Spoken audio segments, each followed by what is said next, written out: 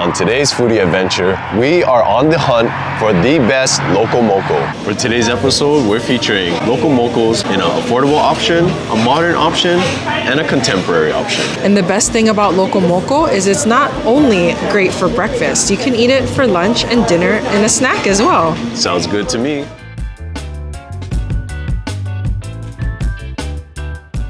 What's going on, Foodie Ohana, and welcome back to the channel. We are Amanda and Felix Eats. And for our first stop on this best Loco Moco conquest is, of course, Lily Hill Bakery. They are known for their Cocoa Puffs, their butter rolls with jelly, and of course their breakfast, also Loco Moco. There is a huge line, you guys.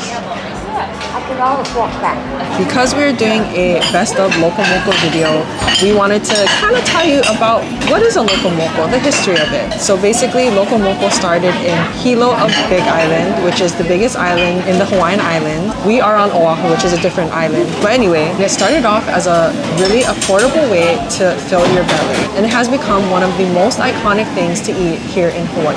What is a Loco Moco, you guys ask? Simply bowl of rice, hamburger patty, gravy, and over easy egg. And over the years, people have concocted many different variations of it, but today, we're sticking to the true, classic, original Loco Moco. Our criteria for Loco Moco is threefold. One, has to have nice, rich gravy. Two, 100% beef, fresh ground hamburger patties. And three, an over easy egg. I know some people might not like the runny yolk of the egg. You can always ask them to make the egg of your choice, but for us, we love our runny egg yolk, and that's the original way to do it. And guys, of course, because we are at ALOHA Bakery, they are known for their butter rolls and their highlighter jelly. We call it highlighter jelly. We have to eat this. We even got an extra order of it. Cheers.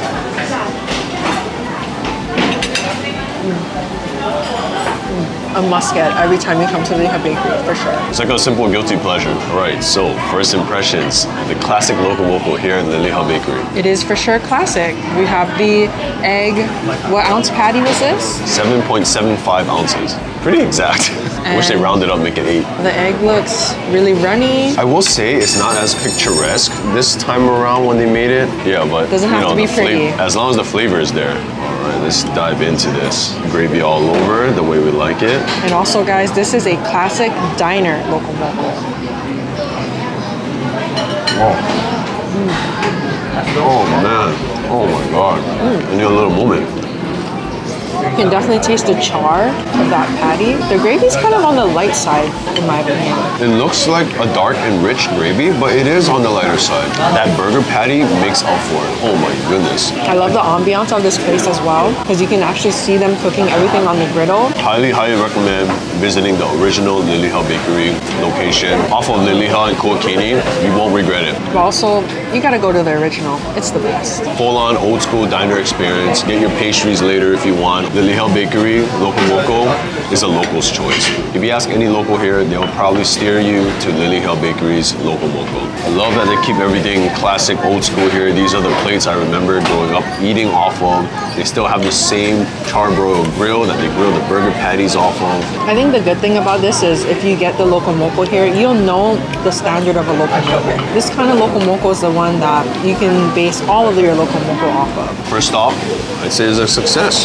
Local's choice, Liliha Bakery, original location. What does a classic Loco Moco here at Liliha Bakery set you back? $15.50. And guys, if you want to see the full video, we did do a full video here, so check it out. I'll have it linked here in the cards and down below as well. And this next Loco Moco spot we're taking you guys is one of my personal favorites. Stick around.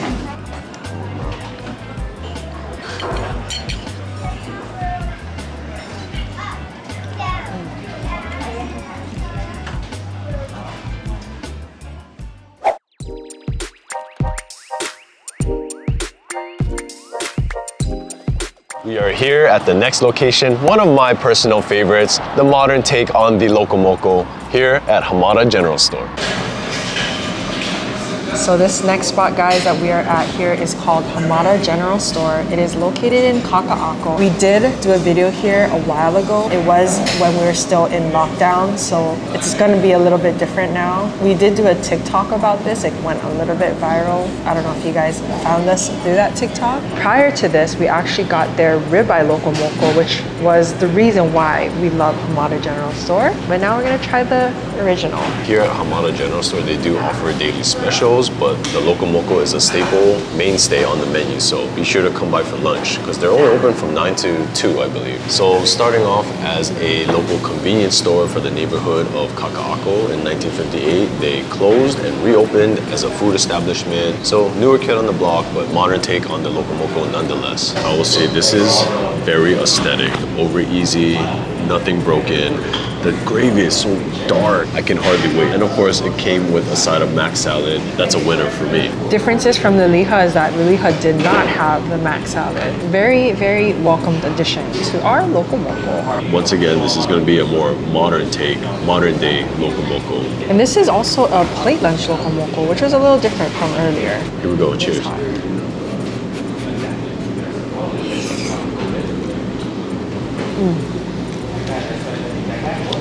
I remember why this is my favorite now. That had no meat. Was that just a mound of rice you had? An egg? Rice and egg. The gravy is so rich, dark, flavorful. Home-style gravy. Stick to your ribs gravy. Burger, even though it's not char-broiled, I still taste a little bit of that griddle top goodness, crispiness on the edges. That's a huge patty. It's thick. Not sure how many ounces is the patty, but trust me, it'll fill you up. For me, the star here is the gravy. Oh man. Gravy all over it, didn't even have to ask. And I love that there's gravy on the rice. A lot of places, they'll just ladle the gravy on top of everything, but underneath the patty acts like an umbrella and it shields the beautiful rice from the gravy. So I like that there's gravy on the rice already. I will say, if you guys aren't big fans of hamburger, but you want to try a Loco Moco, here they have a ribeye Loco Moco, which is also very delicious. It's actually our favorite thing to get here. If you're not a burger patty fan, try that. For me, the gravy, 100% delicious. The patty though, is a little on the tough side. I will say I love the addition of the potato mac salad. It adds a nice cool creaminess in contrast to the rich, dark beef gravy. It's gonna set you back $17. Oh man, it's gonna be a tough choice to make at the end. Which one is your favorite so far? I'm not giving away my secrets. If I'm in the mindset of the Bonds, she doesn't like gravy. So for her, I feel like this wouldn't rank very high because of the amount of gravy. But because we're gravy lovers, we like it, you know what I mean?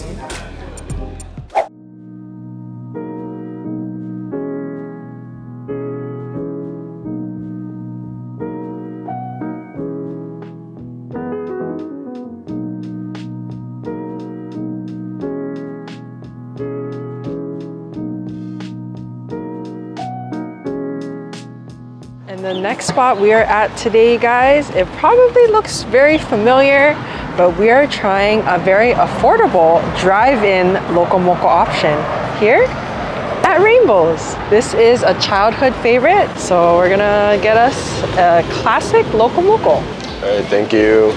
So we got the Loco Moco plate. Here at Rainbows, they also have a Loco Moco bowl. So the plate is a bigger size portion and it comes with mac salad, so why not? Growing up, I would always get the bowl, so that's very nostalgic to me. So the plate comes with 2 patties, 2 eggs of your choice, and mac salad. And presentation-wise, it's very pretty. It comes in a box. If you get it to go. If you save for here, it's just gonna be on a plate. But very iconic nonetheless in the takeout box, such as this one, close to Waikiki Beach. So after a long day of surfing or dipping in the water, you get a Loco Moco. So looks like here they don't slather the gravy all over. I do know that you can ask for gravy all over. So pro tip, if you like gravy all over. And also I forgot to mention that here at Rainbows, their Loco Moco is actually award winning. And they've been here at this original Kapahulu location since 1961. It's pretty much what you would think of when you think of Loco Moco, I guess. Nothing fancy, nothing crazy, just a Loco Moco. Cheers. One barbecue. Hold on. To be honest, I haven't had Rainbow Drive-In Loco Moco for a while. This hits more of my nostalgia feels. If you taste everything individually, the beef isn't super flavorful. It's very skinny. There's no char on it. It's just very local fast food. Like, if you're in the mood, something hearty, filling, inexpensive, come to Rainbows. And I will say, out of all the Loco Mocos we're eating today, this is the most affordable Loco Moco that we've had. This is gonna set you back $11.75. So if you're looking for something simple, you're on the go, you're in the area. I mean, it does hit you in a nostalgic way though, I will say that. And keep in mind, all the Loco Mocos today are the original versions, no alterations, no substitutes, just exactly what you would get if you ordered a Loco Moco. Keep that in mind.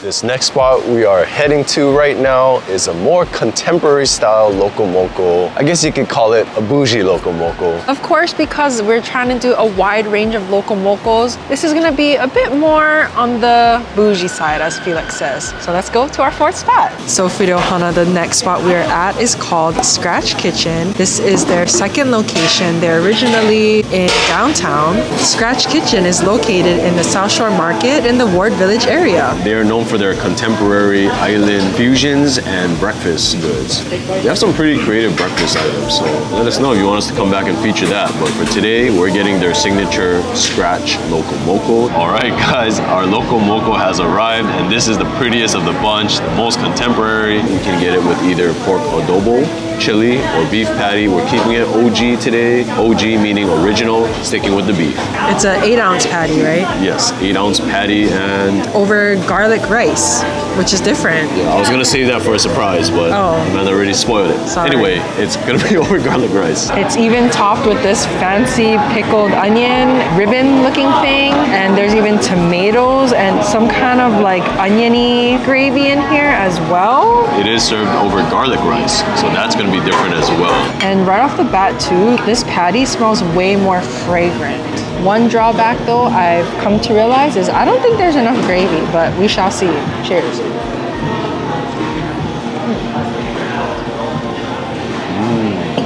Thank you.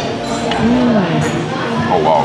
The gravy has a nice sweetness from the onions, very savory. I do wish there's more of it though. This is the best rice so far. The garlic adds so much to it. The patty is very nice and tender, thick patty, but it's not tough at all. It's very moist. I love the addition of the pickled onions and tomatoes. Has a nice vibrant freshness to the meal in itself. I will say though, because I am a huge gravy girl, I'm missing the gravy on this. I wish there was more. Yes, yes, it needs more gravy. The patty does have a nice char on it as well. I'm not gonna lie, this is pretty addictive. Really tasty. And that means a lot because this is already the fourth Loco Moco of the day, and the fact that we still want to eat it must mean it's pretty dang good. And you know what's good too, when a man doesn't want to put some on her sharing plate, she's going straight for it. But I feel like this is cheating a little bit because the rice is a garlic rice. What do you think? Yeah, that's true. It's a little bit of a handicap, makes it more flavorful. I did notice aside from the lack of excess gravy that we crave, the yolk isn't as runny. I think the eggs are a little overcooked, more like an over medium. And once again, it is the more pricier option compared to the other places we visited. This one's gonna set you back $20. You think this is gonna be your top pick for the best Loco Moco? You gotta wait to find out. No joke. Oh my gosh.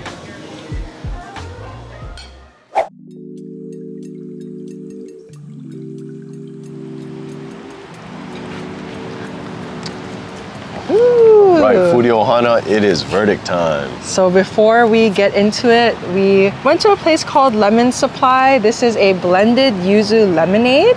And mine is a basil lemon. And also this is a sister company of Scratch Kitchen where we just had the bougie Loco Moco. Cheers. Ooh, this is nice. Not too sweet, a good amount of tartness. Yeah, it's not like a ooh squint kind of tartness, but very light and refreshing. Try this.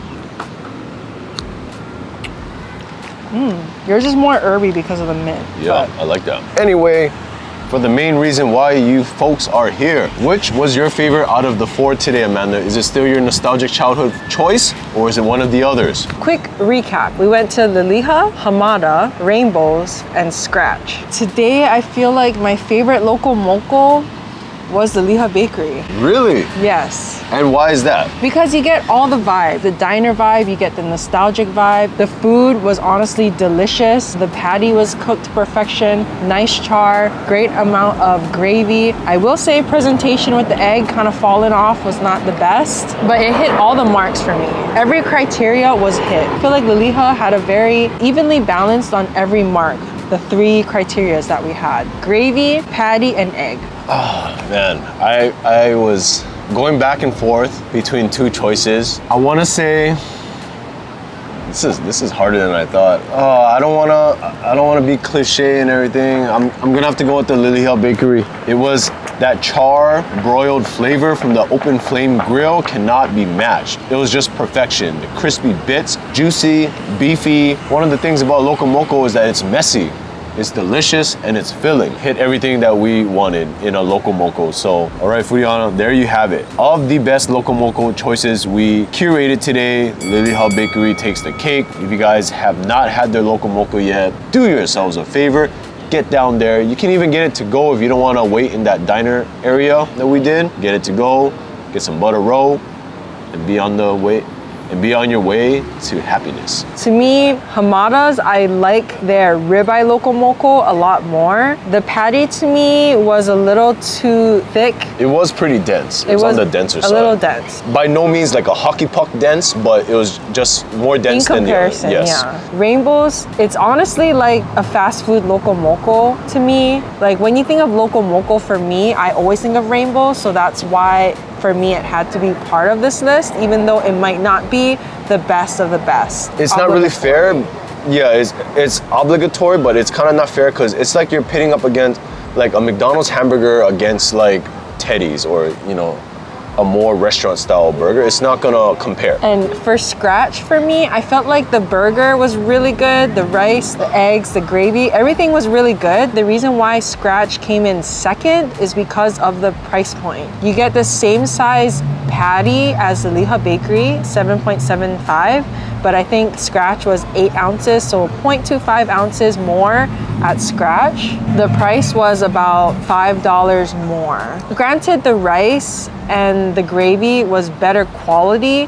To me, it wasn't so much better that it warranted the extra $5. In my opinion. For me, when I think of Loco Moco, it's something convenient, something filling, something delicious, just accessible, easy to get. And Scratch, although, like Amanda mentioned, it was delicious, innovative in what they incorporated for their dish, it is a sit and dine. I mean, I can't imagine coming here asking for takeout. It would feel a little. You could get takeout, but it would feel a little out of place. Like going to a fine dining asking for a takeout. Yeah, you know, that's how it feels. Versus Liliha is very inconspicuous. You just go there, get some butter rolls too, have yourself a jolly time. Why not? That's what I think of when I think of Loco Moco. I know that this Loco Moco video, we've only featured 4 spots. There's probably hundreds of Loco Mocos here on this island alone. So please let us know any of the spots that you would recommend for your favorite Loco Moco. Maybe we'll do a part 2. There's a lot of local food out there, so let us know if you like this series. We're gonna find the best of the best. But as always, we do leave the links to all the places that we visit down in the description, so make sure you check it out. All right, Foodie Ohana, this is gonna wrap it up for today's episode of Best Loco Moco. Let us know if you guys enjoy this series. By hitting that like button, that way we know. And if you have not already, while you're down there, hit that subscribe button, join our Foodie Ohana, and we will see you guys on the next foodie adventure. Till the next foodie adventure, explore your inner foodie. Peace out. Bye guys. Welcome back to the channel.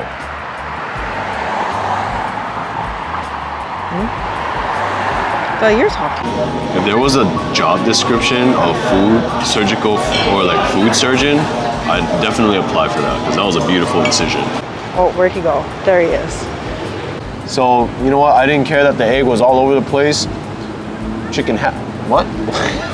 There was no chicken, bro. I was gonna say it hatched early, but that was a weird joke. I don't know what else to say. And for our first stop on this best of local, Yeah, that was good. I know Hair in my face. All right, let's see what our next location for Loco Moco has for us. That's weird. You think this is gonna be your top pick for the best Loco Moco? You gotta wait to find out. You can just tell me, weirdo.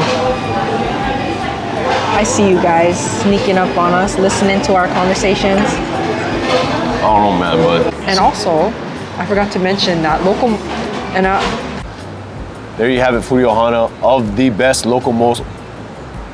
So why did the other ones not make your top pick, Amanda? Where did we go again? What?